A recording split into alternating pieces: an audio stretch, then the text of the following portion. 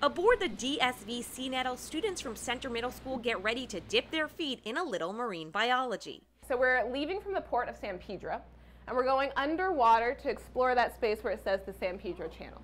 But there's no water in this undersea expedition because the students are actually aboard the Natural History Museum's mobile museum, parked right in the middle of their schoolyard. Can you guys maybe take a guess? What does it look like we've turned this space into? Submarine. Kind of looks a little bit like a submarine, yeah.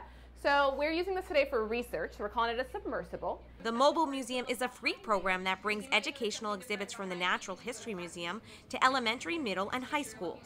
There are two mobile museum experiences, archaeology for elementary school kids and the ocean experience for 6th to 12th grade students. We offer completely immersive experience inside where the students are transported and often ask questions like, are we really underwater right now? And so it kind of brings that, helps them suspend their disbelief. It brings that kind of level of immersion you can't get in a classroom. These students get to conduct exploratory research in a simulation of a human-occupied submersible, diving to the bottom of the San Pedro Channel. It actually explains to you well about everything that's happening in the ocean. Seeing it and actually experiencing it is actually pretty fun. Natural History Museum educators divide the 90-minute program into a lab-based portion conducted in a classroom and the experience portion conducted in the mobile museum. With a field trip, schools can fill maybe 1 or 2 buses with kids, but with the mobile truck parked right here on campus, the Natural History Museum can service hundreds, even 1,000 students over the course of 1 to 2 weeks.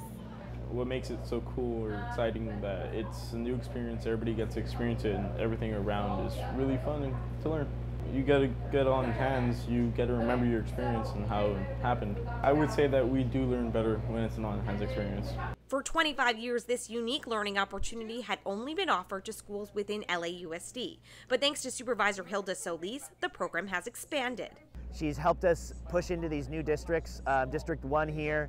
This is the first time we've ever been at a school district that's not LAUSD. And that goes a long way for the kids here, most of whom have never been to the museum. I've never been to the Natural History Museum, and I've never had the opportunity to go. Well, now 30 miles closer, the museum is right outside their classrooms. Reporting in Azusa, I'm Jackie Karsh.